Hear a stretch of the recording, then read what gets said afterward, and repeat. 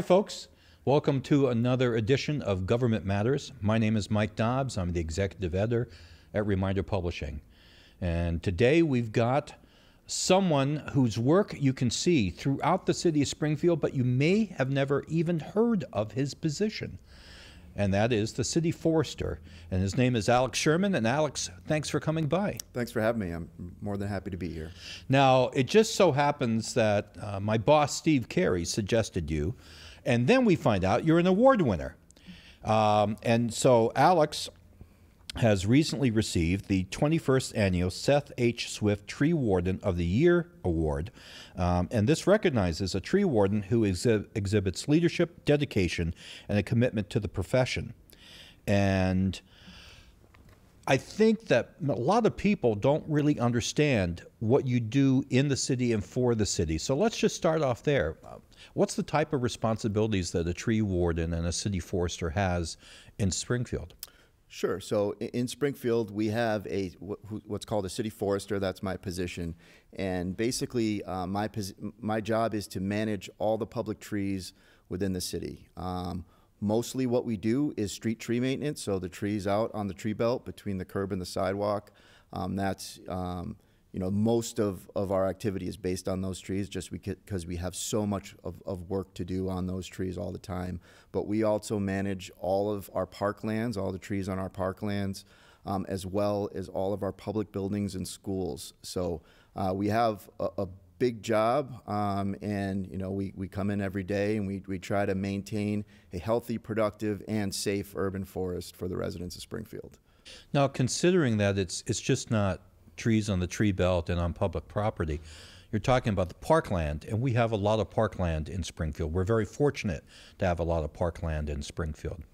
So how big is your crew that you're able to manage all this stuff and be aware if a tree needs to be pruned in some way, or if a tree needs to come down, or if you need to plant a new tree? How many people have you got that helps you with this job? So currently the forestry division is comprised of 9 full-time employees. There's myself, an assistant forester, we have a forestry foreman, and then we have 6 working arborists who are out on the street every day doing the trimming and hazard tree removals and the real tree maintenance. We also have 2 grant-funded positions currently. So total right now funded are 11 positions. So we have a lot of work, and we come in every day. I always say I have some of the hardest working people in the city, because we just have so much work to do, and they come in every day and they do a great job for the residents of Springfield. As a reporter, I get to ask really ignorant questions. As I tell my staff, this is one of the few jobs that you can have where you can admit your ignorance and move forward. Okay. So in terms of numbers, do we have an idea in terms of inventory of just how many trees are in the city of Springfield that the city has to be the steward of? So we do have a very good idea. We actually have a 100% digital inventory of our street tree population. So we have about 32,000 street trees that we manage along the streets.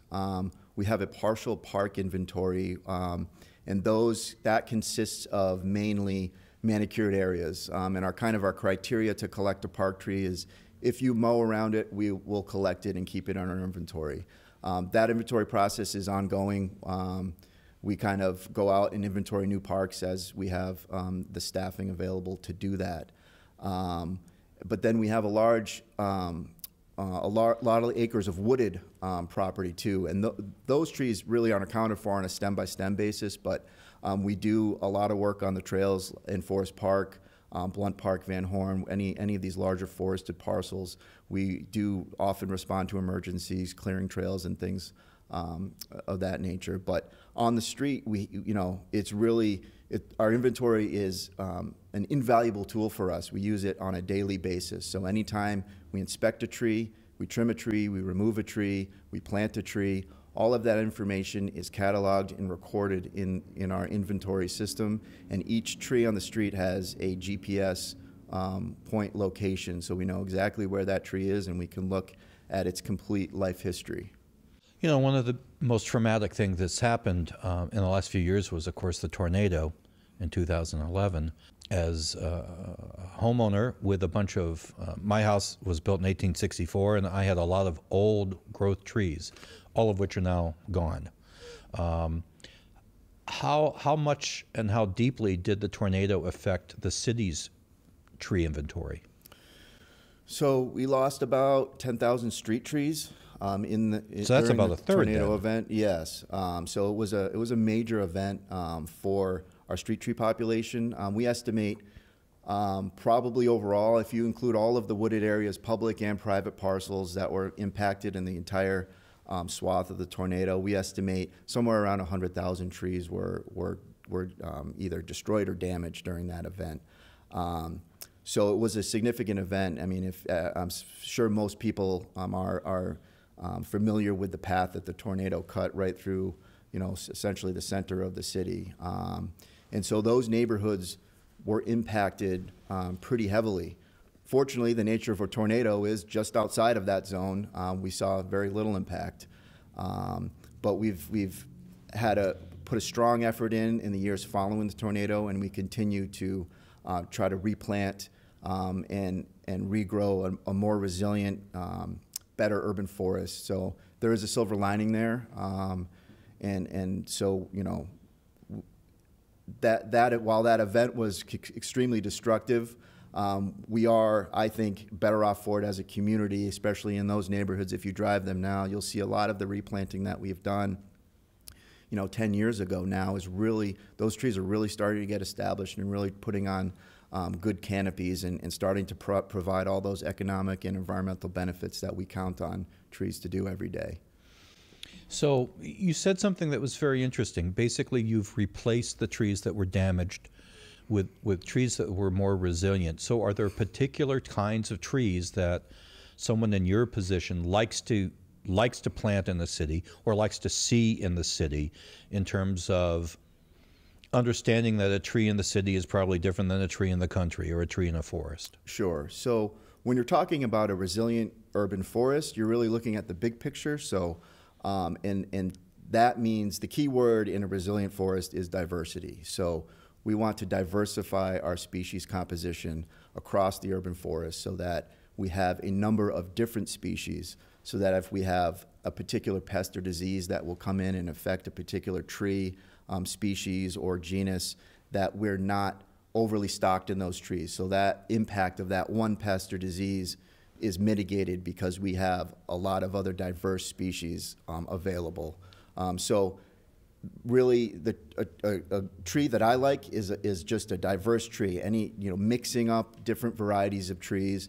There are certainly certain species that do better in urban conditions, and so what we try to do is we follow the right tree, right place mantra, which is we pick a tree for the location that we're planting it. We're not trying to just say, let's plant X number of a certain type of tree. We actually inspect a location, look at the above ground growing space, the below ground growing space, all of the other pieces of infrastructure, underground utilities, overhead utilities, and we pick a species of tree that is going to thrive there and be able to grow and mature, and all at the same time require less maintenance over its lifetime.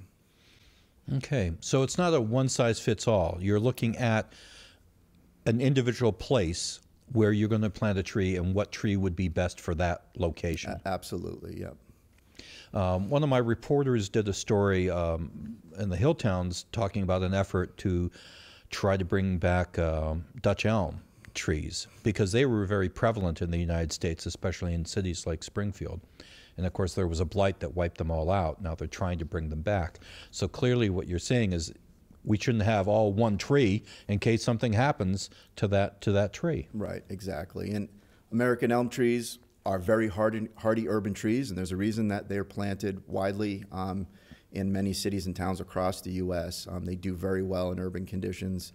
But like you said, the Dutch elm disease came in, and they were susceptible to that fungal disease, and a lot of communities lost the majority of their tree canopy in one disease event. So we're trying to avoid that now by planting a diversity. The good news of the American elm story is There's been a lot of good research that has gone into developing resistant varieties and finding naturally resistant varieties of American elms.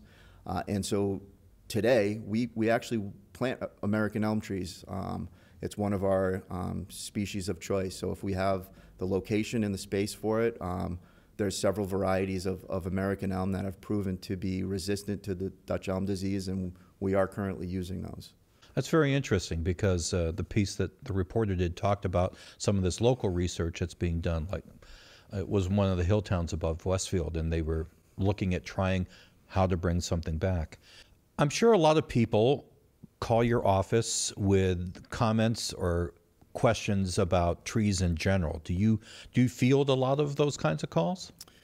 Absolutely. So, we're a city department, we're here for the public. So, if people call about when they have questions and it's something that I can answer, I will certainly try to help them. If not, I try to guide them to find a professional who can look at trees on their property. We're responsible for the public trees, so if it's an issue with the city tree, we'll come out and inspect it and determine what the appropriate action to take for that tree. If it's a private tree, if I can help them over the phone, I'll try to steer them in the right direction or advise them to hire a private arborist to come out and inspect their trees. And I always recommend people do that. It's part of your home maintenance. People get their boilers and furnaces serviced every year.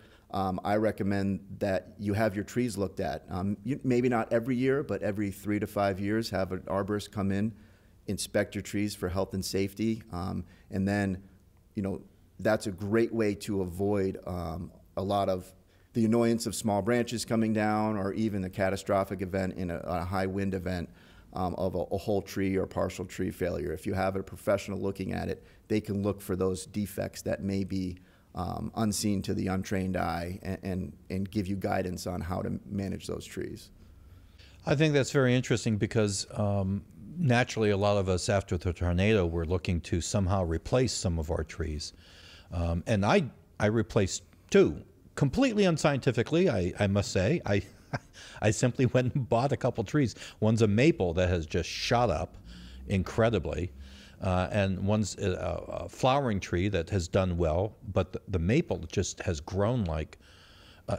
Obviously, there are certain trees that are much better in getting that shade that you're looking for Yep. from them, and this maple has worked out fine for me.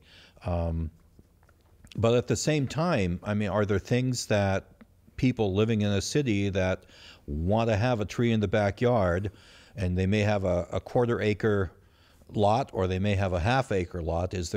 What kind of considerations should they go into in selecting the right tree for their property? Sure. So as a forester, I've been trained. I'm always thinking 50, 100 years into the future. And that's just the nature of forestry, where trees grow in a long time frame. So you're very used to thinking in these longer time frames. So when anytime anyone's planting a tree, I advise them, don't think about the tree that you're purchasing at the garden center, because they're all about the same size at the nursery garden center. Look at the tag of the tree and look at the mature dimensions of that tree. Is it a 50-foot tall tree? Is it an 80-foot tall tree? Is it a 20-foot tall tree? How wide does the crown spread? Is it a 30-foot wide crown, or is it a more narrow crown? And then you can use those dimensions to decide what type of space you have and what you're willing to commit to for the tree to occupy. If you plant a maple tree that has a 50-foot crown spread at maturity, 10 feet off the corner of your house, you're most certainly going to be trimming that tree, and probably within not too long if it takes off. So I always encourage people to think of the tree at its full size maturity, and that's the type of spacing and area that you want to have to provide that tree, so that first it can thrive and occupy the space and provide the most benefits. But secondly, there'll be less maintenance associated with that tree, because you're not going to be constantly trying to trim it away from the house, trim it away from the driveway, trim it away from whatever other obstructions might be in your yard. That's very interesting that you say this, and of course I completely screwed up. I didn't consider anything other than, is this going to grow fast because I need shade again in my backyard? Sure. But look, I think I lucked out. I think I planted it further away from the house, so I'm not going to be too worried. Yep. Of course, I'll be dead soon as well, so that's the other consideration. Someone else is going to have the problem with it. Sometimes people view the tree in front of their house to be a nuisance because we got to rake up the leaves. We're concerned in a storm if the branches are going to fall on a power line. The way I look at it is that it's a means of providing shade, which is all important, and also all important, converting CO2 to oxygen. Do you think that people sometimes just take the trees in a city for granted, and they don't really consider about their part in maintaining an ecosystem that we need to have maintained? So yeah, that's part of my job as well. I see as public outreach and education, and that's one of the reasons I'm here today speaking with you, to try to get people to understand the value of trees and why we have them in Springfield and in our urban communities across the United States. Trees do require maintenance. As I was saying earlier, you know, it's a good idea to have them inspected on regular intervals and have them pruned and maintained over their lifetime. A well-maintained tree is a much safer and healthier tree over its lifetime. So if you plant a tree and don't do anything with it for 50 years, as that tree develops, it may develop defects over its life that could have been corrected by a professional arborist early in its life. And now that it's a mature tree, it's much more difficult to correct those or treat them. So the benefits of trees, you know, are one of the things that we really try to promote, you know, as a forestry division, because, you know, that is what gives the value back to the community. They clean the air, they provide.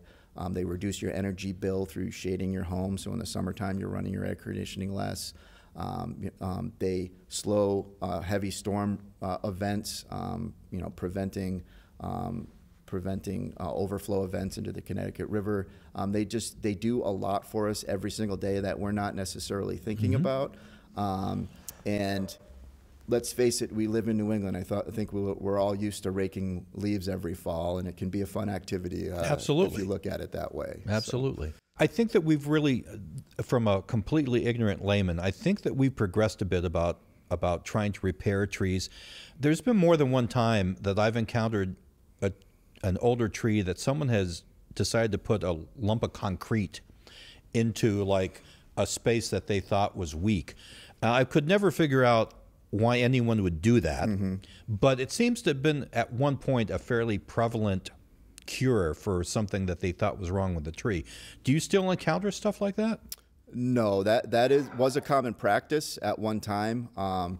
The field and study of arboriculture has really progressed quite a bit over the last 150 years or so. Just to put in perspective, Springfield Forestry was founded in 1898. So wow. Springfield's been professionally caring for their trees since then, and we've had a professional forester caring for our urban trees since then. But over that time, there's been a lot of new scientific research, and particularly from about the 1980s forward, there's been a real focus on the science end of it, and some really good high quality research that has gone into arboriculture and how trees grow, how they respond to in wind events and all sorts of things. And so over the years we've gained more and more knowledge, and that type of practice of putting the concrete into a tree at one point was acceptable. We no longer do that. We now have a better understanding of wood and biomechanics associated with that, and what to look for, and what is a hazardous tree, and what is of concern but not necessarily high risk.